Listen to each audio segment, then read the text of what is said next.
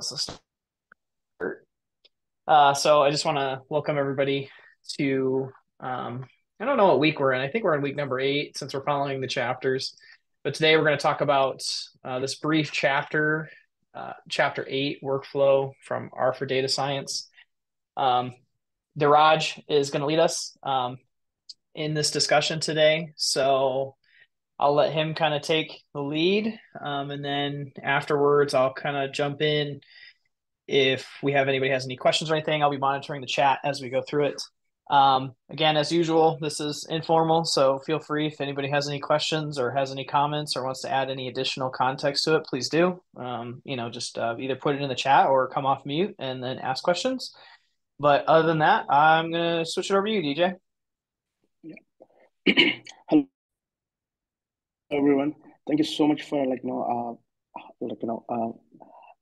I'm hosting this session first time. It's very excited and I'm starting with my first chapter would be getting help. I think it sounds like a little easy for everyone, but somehow, especially I'm in a new R user. So when I started using R language, so I used to have a lot of doubts and instead of going directly to Google, I used to have I use personally RStudio. There are some cool features in RStudio which I use preferably for to find any function or a package, something like that. So today I want to discuss about in a few tips and how to get a help and when you're learning or writing a code, something like that. So before going to Google, I'll try to explain you my personal help thing which I use personally when I'm doing work. So first gonna be R Studio help session. Most probably I don't know which console everyone use, but I use personally R Studio. But every console have something like help session over there. So in this help session, there are a lot of packages. So which I personally use if I'm confused with that, and if I'm using I recently discovered Emily is a package which I for a missing data in a data set. So that's why I want to give an appreciation for this help session. For example, I recently learned about dput, a base function. So it have a clear structure of how what are the arguments need to be passed in this thing, and what are the clear meaning of what type of data is going to be in the object. So you can see all the detailed things of the functions and everything. So this one will be one of the helpful thing in the R Studio. And apart from that, I use a cheat sheets. Most probably everyone knows. So I recently used a Shiny cheat sheet for one of my project. So same like that. There are some cheat sheet for everything. So yeah, these are my go-to things before going to the searching in Google or something like that. But yeah, obviously Google will be a good platform to search a perfect situational a situation code. So yeah, how do you search is basically if you want something mentioning the clear path is gives an exact solution for for the problem.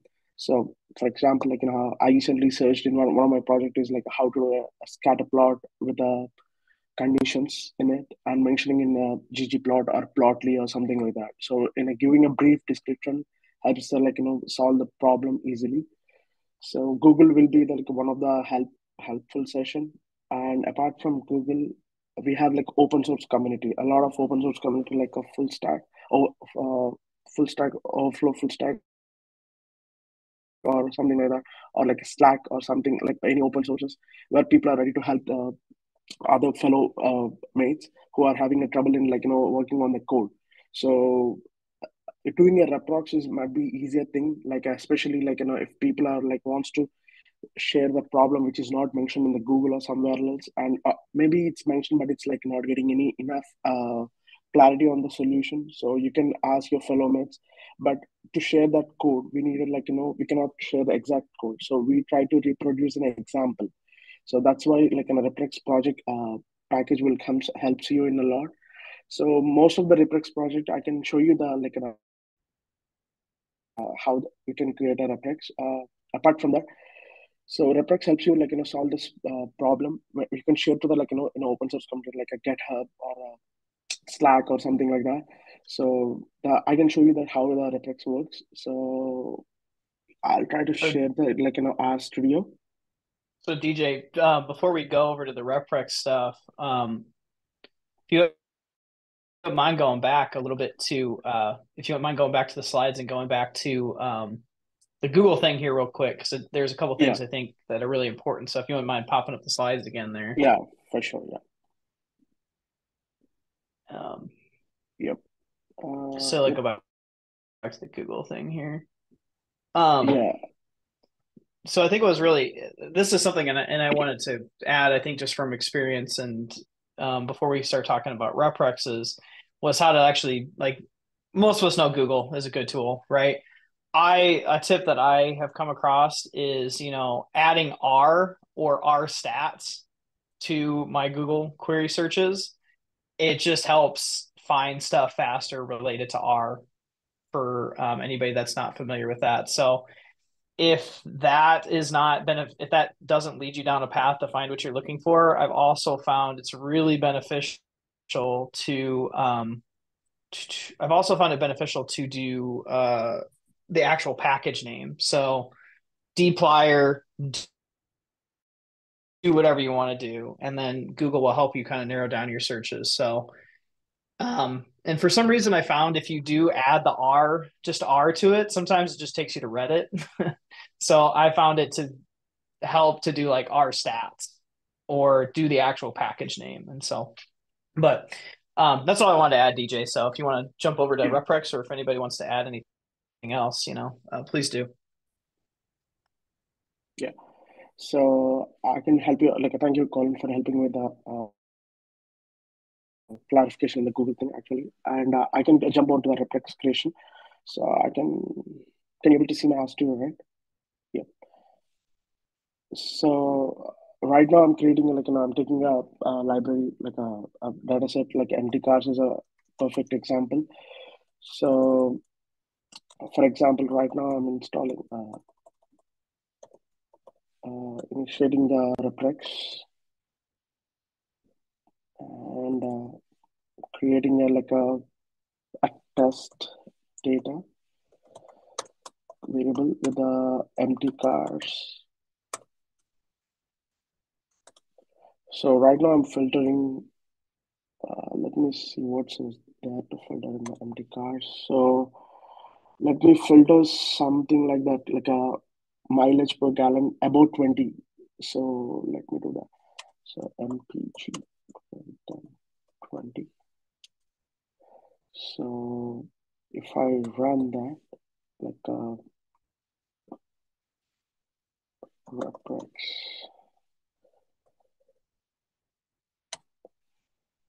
so if I run this thing,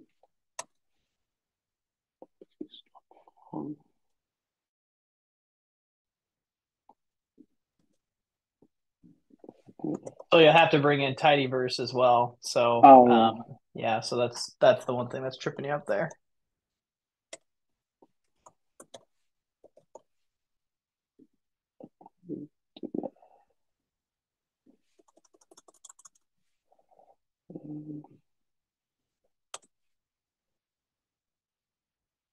yeah. So it's working right now. I can see in the viewer. Uh,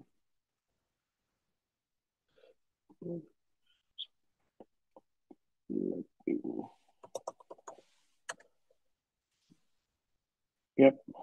So it creates a yeah.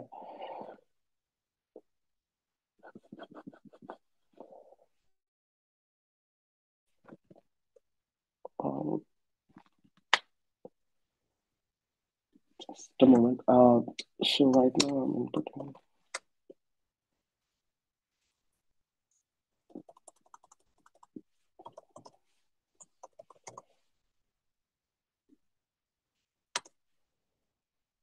So yeah, so you can see like the reference creator like something like a test document. For example, if uh,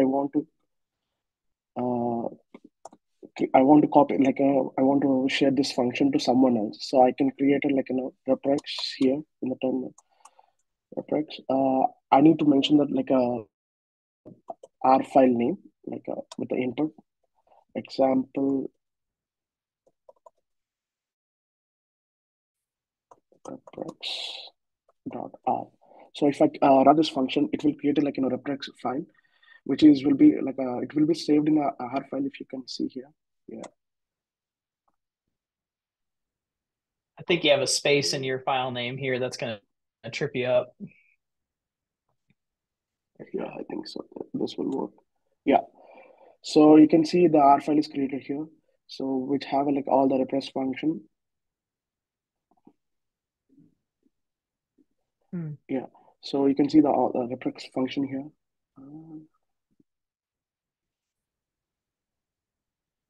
Yeah. So yeah. Should, I think you need to save the file. I think you didn't save the file. Sorry for that.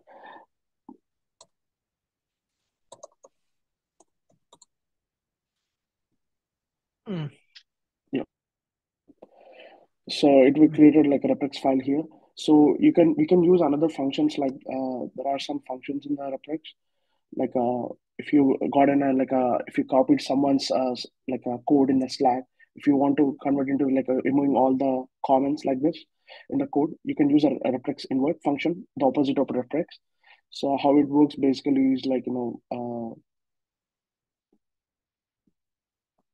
you need to pass like md file dot rmd file.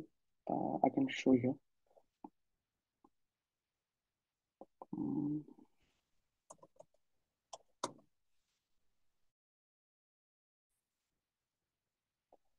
let me do this.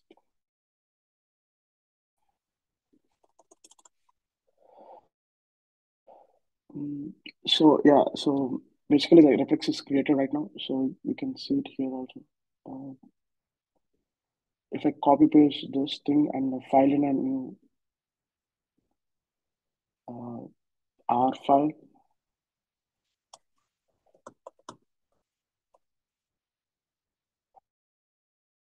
uh,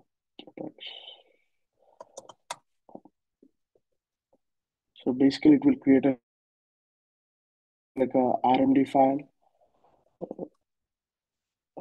MD file, sorry.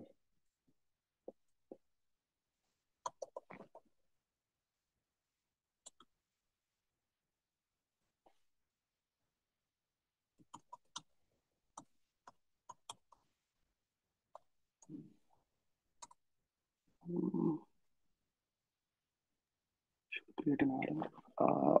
Looks like you'll need a Just a minute. capital R. Looks like you'll need a capital R for that file that you're actually trying to run with it. Yeah, actually, you need to create a MD file. So I was checking.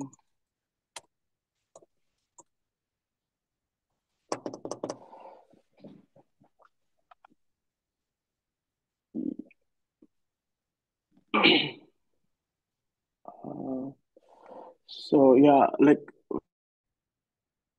you can create there is an alternative like a thing like in reprex.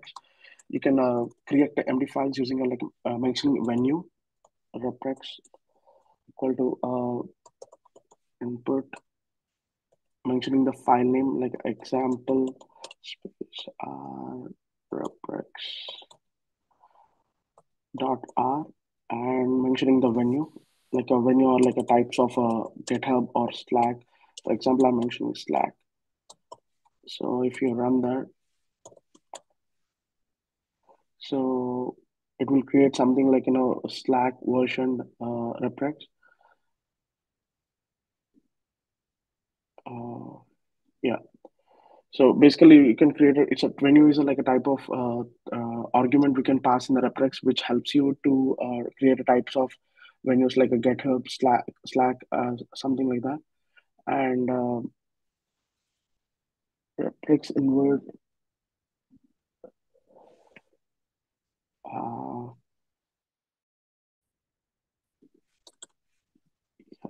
just a minute.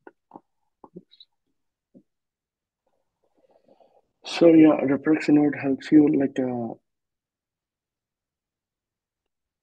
uh,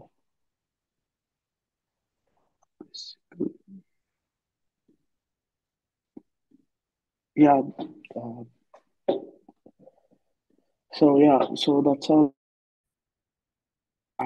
Actually, there is a reprex invert function which helps you to create a when you create an R file, that it will generate an MD file which we can regenerate into the R file. Like basically, when you get a code from Slack or something, any GitHub, which will be in the comments, like mentioning comments. So instead of doing that, you can change that into like eliminating those comments into the R file. So you can use that R invert function or R repex invert function to do that. And most of the this help session has a like a is using a Google and cheat sheets or like something like help session. And apart from that, reprex would be helpful. And uh, yeah, that's all I think. So yeah.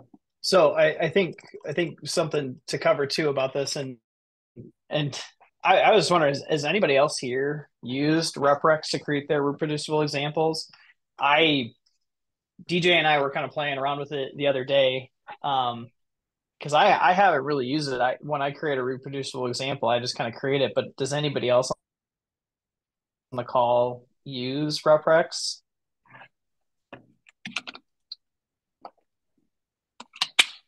Yeah, so I thought it was really beneficial. That the other thing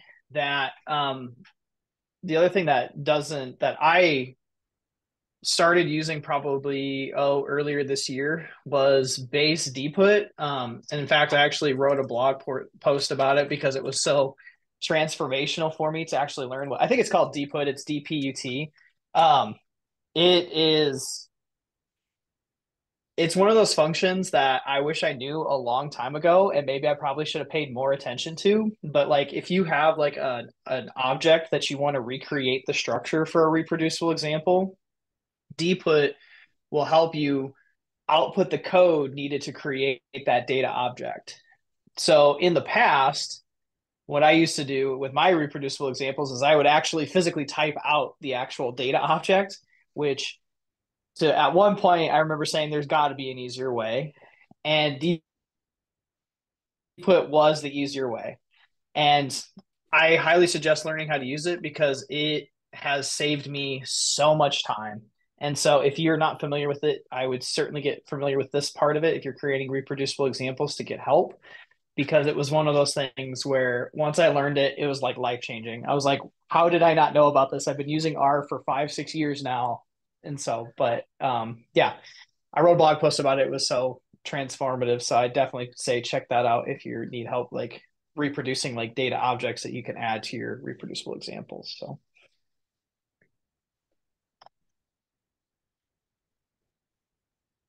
cool.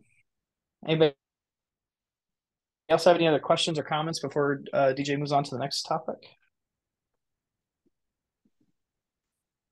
All right, cool, DJ. Yeah. So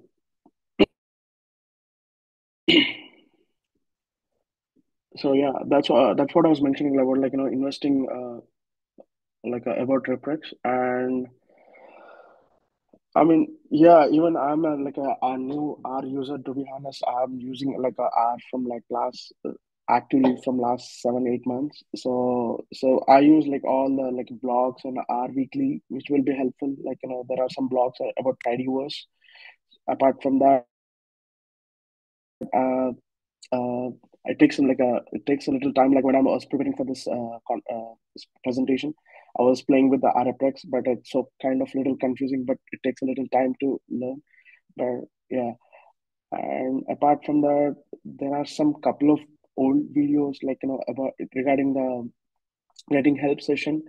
You can go through it for the examples. And apart from that, there are some examples in the references in the reprex invert function which I mentioned earlier. So yeah, that's all. Do you have any questions? Do you have any questions regarding the reprex?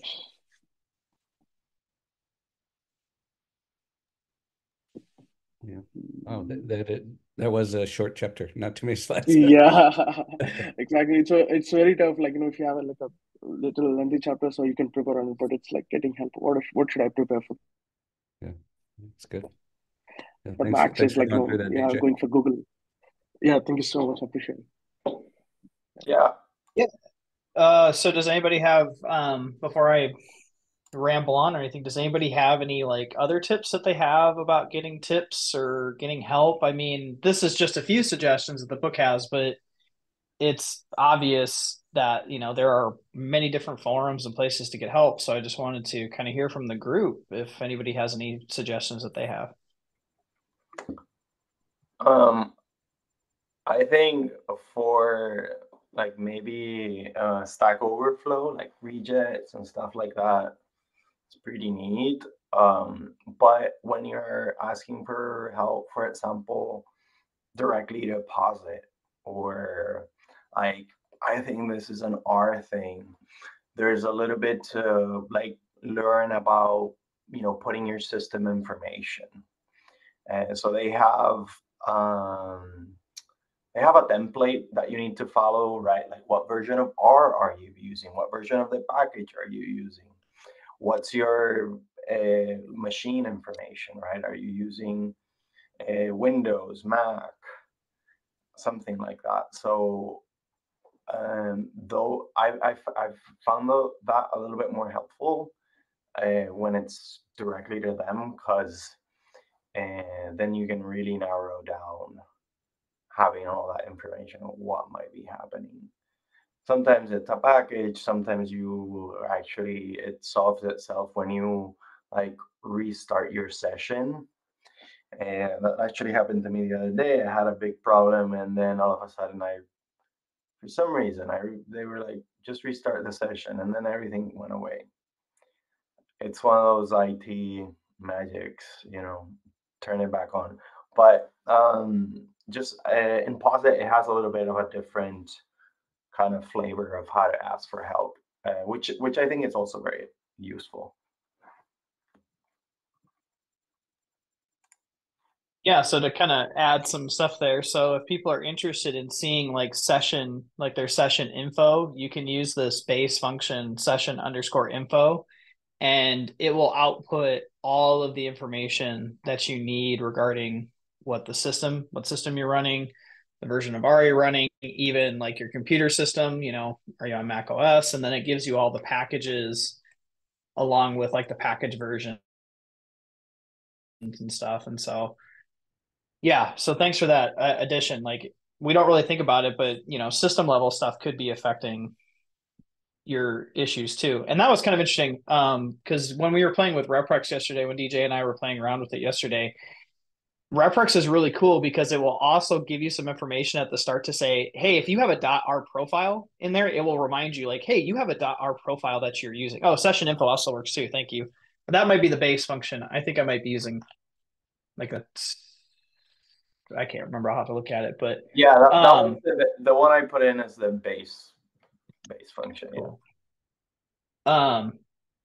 But yeah, so there's all that stuff in there, but like RepRex is like smart enough to point out like if you have like an R profile that might be affecting something too. So that's like important for reproducibility or RepRex examples is there might be some stuff that isn't in R that may be influencing it that you have to include in your RepRex. But yeah, excellent. Thanks for adding that. What other tips do people have or any other kind of things that they suggest to do to get help?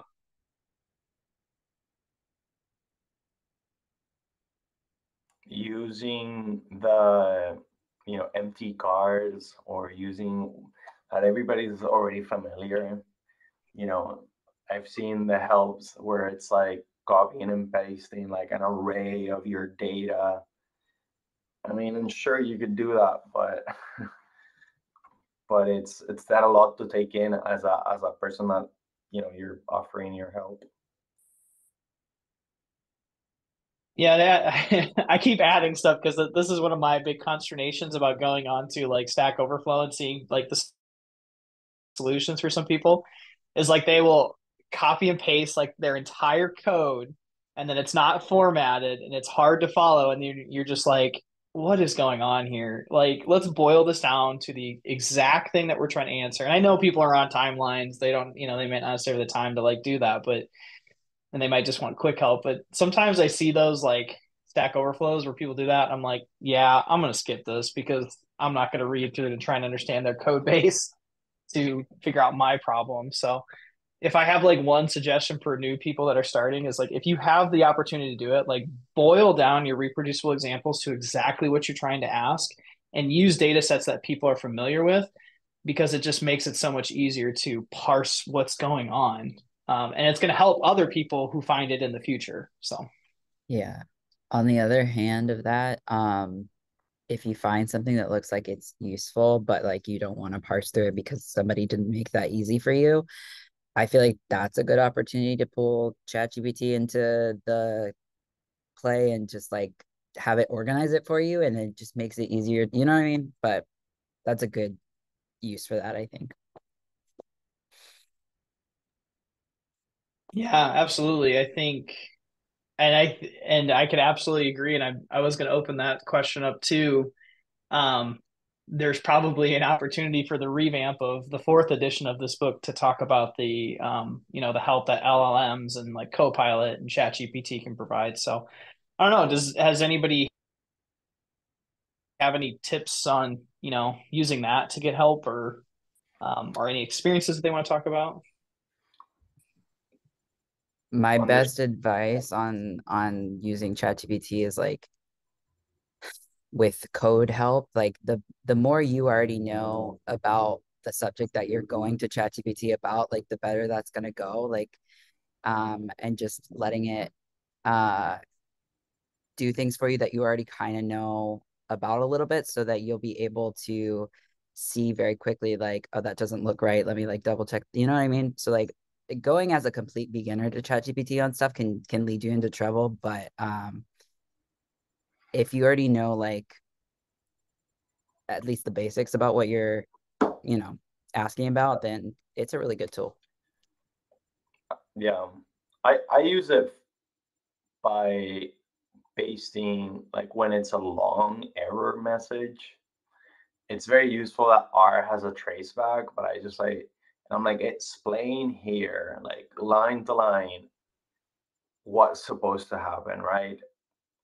By now, there's some things that that you kind of already understand, but if you're trying something new, and it's been especially helpful when it's throwing an error that is not about R, but it's saying, hey, the system is lacking a software that an R package needs to use, which are like the hard ones to trace back. So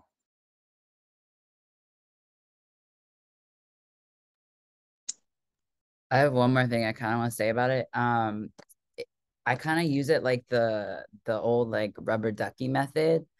Like when you're like talking out your code to something and putting it outside of yourself, and that helps you like understand what's going on better. So I kind of like, because it's not always easy to like if you have somebody to go to about your code all the time, like that's such a privilege. But you using it as kind of like a placeholder for that, to like have a conversation, just like put the code outside of yourself, and you can find like solutions a little bit faster because you're seeing it from a different, proofreading it from a different kind of angle. That's it. So what did you say? Oh, sorry. Something to a little bit you have said, guys. I use ChatGPT every day for coding and R and Python related stuff. I have the paid version because I use it every day for any kind of thing. And I think with ChatGPT it's better, of course, if you are very specific about what you want to do, because when I teach, for example, to students, people usually kind of have suppositions that ChatGPT know the data as well as you, or know what do you want to do exactly, but you need to be very specific. Like if you were explaining a child, what do you have and what do you want to do? And recently, I also discovered some package add-on to RStudio called Styler. And a styler, what it does is that you select code, or you asked, please put in a tidyverse style this full script or this script I just highlighted, etc. So a styler have work very nicely for me, and I think it's also a tool we can use when requesting help in forums like Stack Overflow, etc., because provides you a very nice formatted code that most of the community can understand. So I recommend you to check this add-on for our studies called Styler. And yeah, ChatGPT is great. I wish it had been around like 1 decade ago when I was doing my PhD, you know.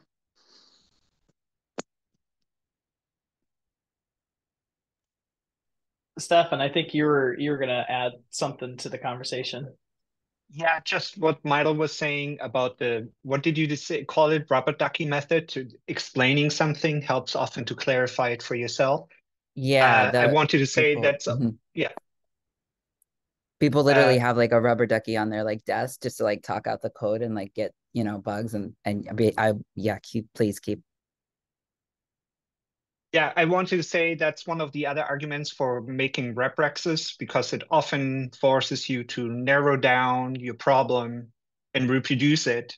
And often because you simplified the problem, it makes it more clear to you what actually is the problem, and you might in the process discover it. I just meant to, it's a worthwhile endeavor, and I understand sometimes you're forced time-wise to just get on with it and try to get help. But producing a reprex might actually help you solve it, and you also get the learning effect of doing that. So, effect of doing, important to consider. Totally. I think for my growth, I think it took me a while to recognize producing the. Oh, Stefan Salat. Oh, okay. I think for me, and Stefan, if I'm stepping on your toes, sorry. For me, it was like reprexes were one of those things that I just had to mature getting into doing. I know it seems like extra time to do it, and sometimes you're in a deadline, you just got to get done. But I think a lot of growth has come from me accepting the fact of like, I got to do the reprex. Rubber duckies are important. I have my rubber ducky here. It is something that I use. It is a technique that I use. Rubber ducky debugging is useful, especially to talk through it, to just to get like Milo said, like just to get it outside of your head and to work through it. The other thing before I open it up to some more conversation about it too is, and this goes beyond ChatGPT, but go and see what other people are doing. Go out and go onto GitHub and open it up and see, like, go to your favorite package and open up the source code and see how things are being done. And, you may not understand all of it, but you might pick up a couple tricks that you'd be like, oh, how do they do this? And see how they go about it. The other thing that I've started to do with the books is I've opened up the source code for the books to see how they're actually writing the books and actually learn, how are they actually creating the books and how are they using like Quarto or whatever to publish the books. And so it's beneficial. You're not going to understand everything because Hadley and the Tidyverse team are all geniuses. And so it's like, but you pick up things and you start seeing and you're like, oh, that's how you do it. Maybe I learn how this works, and then you can integrate it in your own stuff. So, but what else? Does anybody else have anything else they want to add on getting help or anything else about this topic?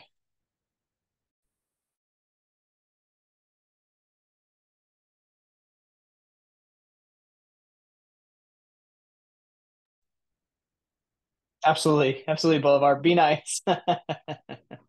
Be nice. Yep. That's the other thing. Oh, that's the other thing too. That's a great point. And I think people forget this sometimes. And I'm not an open source maintainer. I haven't developed a package that I'm supporting a lot of users or anything like that. But that's what people do say.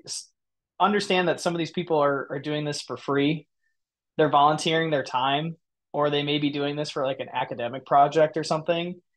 So if you do have an issue with a project or you have an issue with some code and you want to ask a question about it, be really, really nice about it, because a lot of this stuff was created by volunteers or people that are just doing it for open source reasons. And so it's just good to be good and be nice.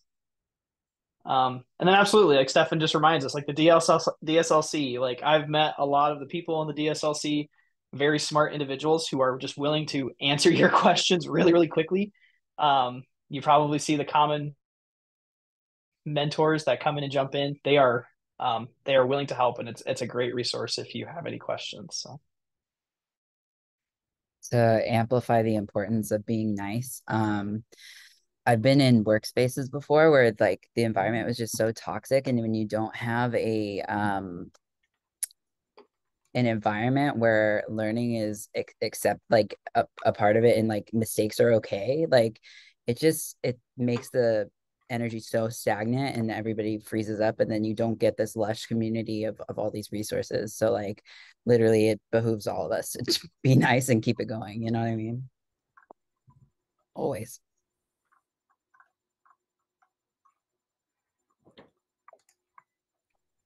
Yeah, I put there, like, I remember that there's a couple of packages. Sometimes they're not on CRAN, or they're just on GitHub. But I've used a couple of, very important packages for my research that have a whole forum. So it's in their GitHub and like their issues and whatnot. So it's not like a Slack or a Stack Overflow kind of discussion where the person the maintainer might not be following it, but then in GitHub they're actually paying a lot of attention to that, and a lot of other folks have run into the problems that you might be running into. So going into that packages, the package GitHub or something like that might be a lot better than just cruising around in Stack Overflow.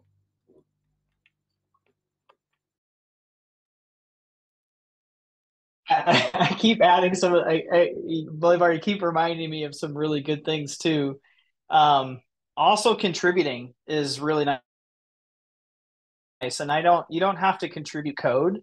You can contribute to documentation, and so if you catch like a typo or an error somewhere, like that could teach you the process of, like, I've contributed in that way. Like I have not contributed code in any way, but there are some tidyverse packages that I came across a typo, and I learned how to get help and learn certain things by just, hey, you have a missing period or you have the wrong verb conjugation here or something. And I learned like how documentation works for packages doing it that way. And so getting help from the community by contributing is also a great way to do that. And contribution doesn't have to happen through code contribution. It could be just like open up a function documentation, read through it, and if you catch a typo, fix it, submit a fix, submit a PR. It definitely can be very helpful for your learning, and it could be a great way to kind of just get help on other things as well. So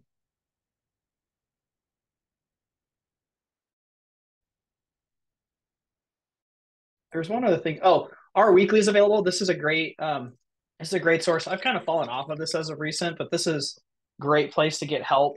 Or not get help, but to see what's happening in like the R space.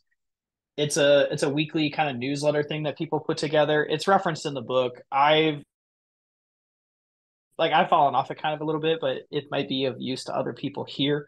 Definitely check that out. That's worth your time as a resource to kind of learn from. And then I think the last thing, and this is more probably just a reminder for myself, the book also mentions like invest in yourself and take time to like learn and spend some time every day. And this is because I've come from academia. I don't work in academia anymore, but everybody asks like, how do you write a lot of papers and how do you like produce a lot of like writing? And everybody that I've talked to, they always suggest one thing. They say, spend 1 hour a day just writing. And I never really integrated that until probably about a year or two ago. And I don't do it every single day, but just like investing an hour, and I understand the privilege of saying that I have an hour a day to do that. So not everybody has that, but if you do, 15 minutes, 30 minutes a day, every day, just consistently, you will see benefits from it. And people will suggest that. Hadley said it multiple times. They ask him, Hadley, how do you write so many books? And he says, just sit down, hour a day and write. And that's how he's so productive in that. And that's how he improves, his productivity and getting better at R himself. But I can't speak for him in his other ways because I'm sure he's got his own ways of working. But I've heard him say that before. Just spend an hour a day doing something and you will see the benefits from that. But okay, cool. Does anybody else have anything else?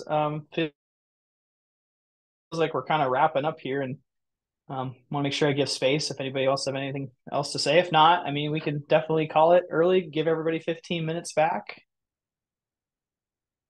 Mind for Numbers is one of my favorite books. Yeah, cool. Definitely a book suggestion there from Milo. So definitely check that out if you get the opportunity to. So, all right, cool. Kind of feels like we're wrapping up here. So I'll hang out for a couple more minutes, but I really appreciate everybody joining in, the conversation and the tips. We will continue on with next week with chapter number 9. Other than that, I'll see y'all next week. Thank you. Thanks, everyone. Thank you. Thank you.